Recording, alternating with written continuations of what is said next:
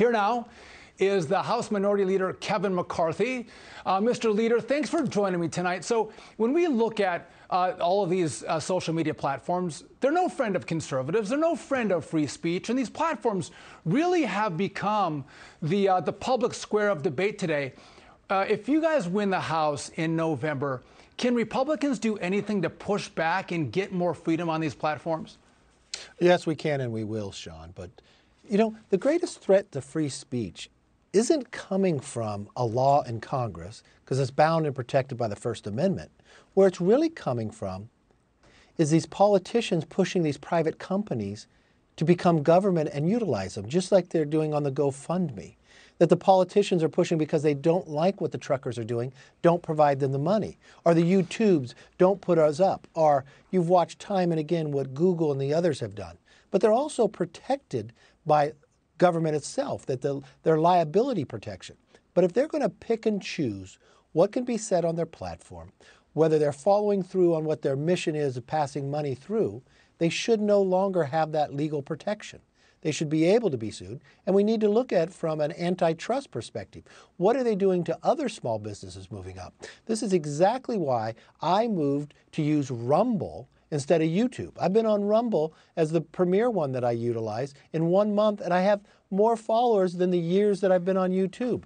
That will tell you right there enough about what people are using in these private companies to be even more powerful than government itself to deny our voice. And Mr. Leader, you make a good point, because I also am on Rumble. I'm on Getter.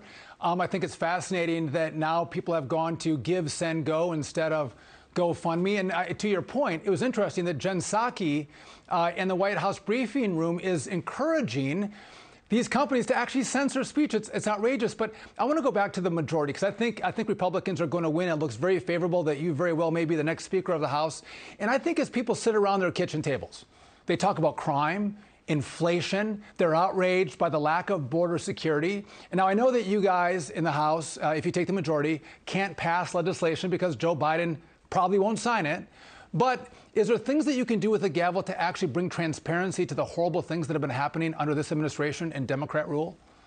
Yes, Sean, you're right. And last time we took the majority, you led the way of helping us get here.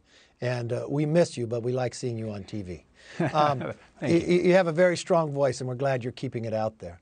But what I will tell you is, yes, we're going to pass legislation, and good legislation, make it very difficult for the president to sign it. But we also have another responsibility to hold this administration accountable. Look today what we just found out. This administration is now going to spend $30 million from hardworking taxpayers on buying crack pipes for drug addicts. They think this is somehow helping them when it comes to racial equality. That's what they're literally saying. But we can get to the origins of COVID. 900,000 Americans have died, 5.7 million in the world, and this administration and this leadership led by Nancy Pelosi has done nothing to find the origins of it.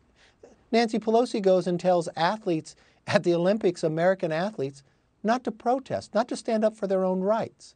We're going to find an attorney general and hold him accountable when he goes after parents who just want to be involved in their children's education. That's powerful kitchen table stuff that we could fundamentally stop. Instead of, they're not terrorists, they have a say. That's why we came out with the Parents' Bill of Rights. I think when you look at the accountability along with the synergy of passing the legislation that partners with that, that is a very powerful and a reason why we should be in the majority and America would be stronger. Well, listen, it's a great point, Leader, because I look as a parent of 9 kids. I want to have some say. I want to have some control over, what my kids are learning in school. I don't want the FBI to come after me like this administration has, sicked the FBI and the DOJ on parents who are just voicing their opinion. But also as a parent, Mr. Leader, I look at crack pipes when we're $30 trillion in debt, the fact that there's been no restraint on spending with Democrats, and the fact that our kids, my kids, your kids, are going to all have to pay this money back, whether it's through higher taxes or a lower standard of living or a decreased economic growth. And the other problem is they've got the mandates sitting in the schools.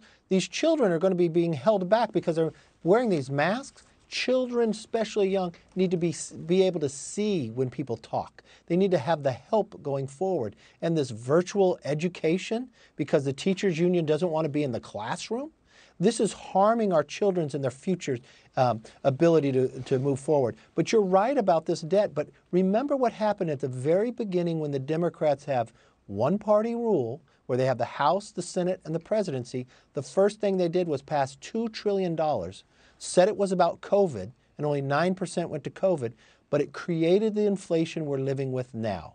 And you know what? If that bill was really about COVID, why would we be waiting around for tests? The funding wasn't there. They wasted it on their own pet projects, just like they wanted to do with Build Back Better. More inflation, and that's a tax on every single American. Yeah, no, it is, Mr. Leader. And you mentioned finding the origins of COVID. I hope you use your gavels to get to some truth there. But also what's frustrating as a parent, you know, again, you mentioned these kids that are all masked up in schools. I hope we look at the NIH and the CDC, who have come out with recommendations for, you know, masking up our kids, when now we've heard studies that say, listen, these cloth masks don't really do anything to protect our kids. They've encouraged, you know, double dose vaccines and boosters. And now we've seen throughout the country, all of us in our personal lives, people who are boosted even with the vaccine, they're getting COVID and they're spreading COVID. I hope we look at what was happening in these government health institutions that have given the American people such bad advice. Well, it's even worse than that, Sean. And I know you've been there. You've been to the Situation Room at the White House. I remember at the very beginning of COVID being in there for a briefing one morning with Dr. Fauci, who was advocating not to wear a mask, that the humidity would even give you a better chance of contacting COVID itself. This was where he's been on every single position.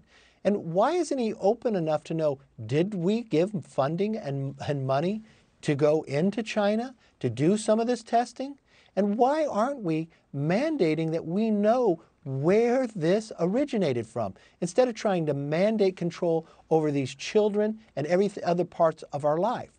You know, what do they want? Force people to have the vaccine so they won't get COVID like you'll still get? Look, I'm fully vaccinated. I have the boost as well because I believe in that part. But why would government ever mandate that on individuals? And it's all about control. If you're in Washington, D.C., you can't walk into a restaurant or eat unless you show your ID. But they'll never have you show your ID if you want to go vote. I think they have it backwards. Or, Mr. Leader, if you want to come across the border, right? You can come across the border, show no ID. It's insanity in America. And that's why I hope, you know, if Republicans take control, if you're the next speaker, that you bring the power of the gavel and you bring transparency that so many Americans want. And we want to debate. We want to talk about this stuff. And that's how we get to better policy. And I'm pretty confident that that's what you and a Republican majority would do. And I know you're busy today, and I want to thank you for joining us on Fox Business tonight. We appreciate it. Well, Sean, it's great to be on, and give my best to Rachel and everybody else. Will do. Thank you so much.